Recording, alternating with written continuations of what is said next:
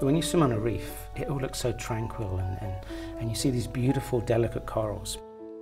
But in fact, there's warfare, rampant warfare, going on right before your eyes. So the battle that occurs between corals and seaweeds is often going to determine the kind of reef we're going to have in future.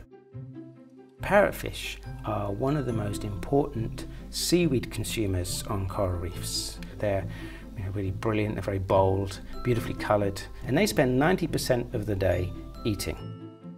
Protecting parrotfish has a beneficial effect on the survival of corals, especially when the corals are young. A fully protected marine reserve is an area that's designated for no fishing or extractive uses. And what we've learned is that the corals in those parks are doing better than the corals outside the parks. A healthy coral reef is incredibly complicated structure.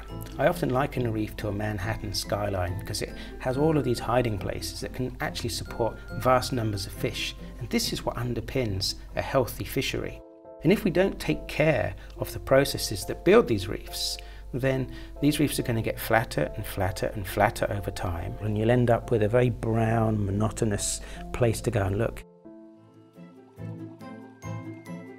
It's really in everyone's best interest to try and help corals recover and keep building this complex structural ecosystem.